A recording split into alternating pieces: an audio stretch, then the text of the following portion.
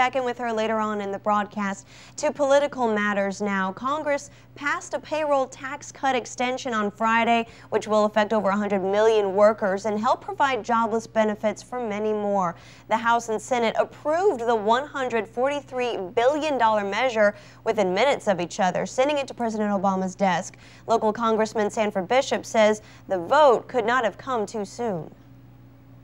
I think that it's overdue. I'm delighted that we were able to save taxes for 160 million Americans. The average family would save $1,000 in the year, and so we're glad for that.